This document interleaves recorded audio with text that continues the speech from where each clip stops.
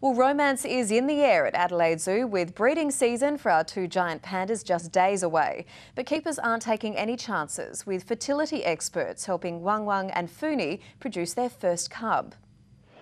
There's a spring in the step of our zoo's most famous residents, and the pandas aren't the only ones excited. That's why they're here. They're here to be part of the breeding program. Nature failed to take its course over the past 2 years, so to make it third time lucky, the zoo has a team of fertility experts who've helped create more than 11,000 human babies. It will be our first little panda baby and we're really excited, so we can't wait.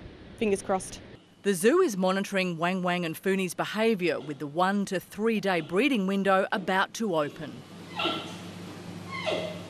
Artificial insemination will be used alongside natural attempts. Looking at Funi, she's ready to be a mum and she would be such a good mum. She would be so much fun. And it's hoped a shy Wang Wang will come to the party. Discovering whether Funi is indeed pregnant is no easy feat. The gestational period for pandas can last anywhere between 3 and 12 months. And the fetus so small it can only be detected 2 weeks before it's born. If successful, the offspring would be the first ever born in the Southern Hemisphere. Vicky Schwartz, 9 News.